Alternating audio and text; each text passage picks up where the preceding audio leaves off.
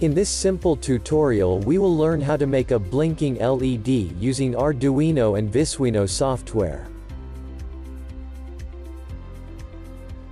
For this project you will need 1 LED, 1 kilo-ohm resistors, jumper wires, breadboard, Arduino and Visuino software.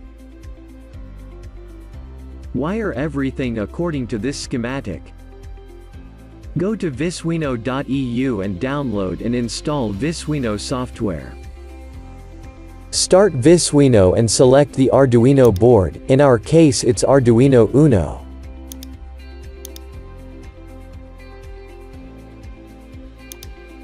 In Visuino add pulse generator component and drag it to the left side.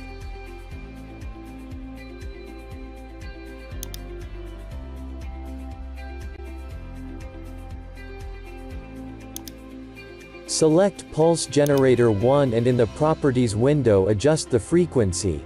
This will be the speed of the LED blinking.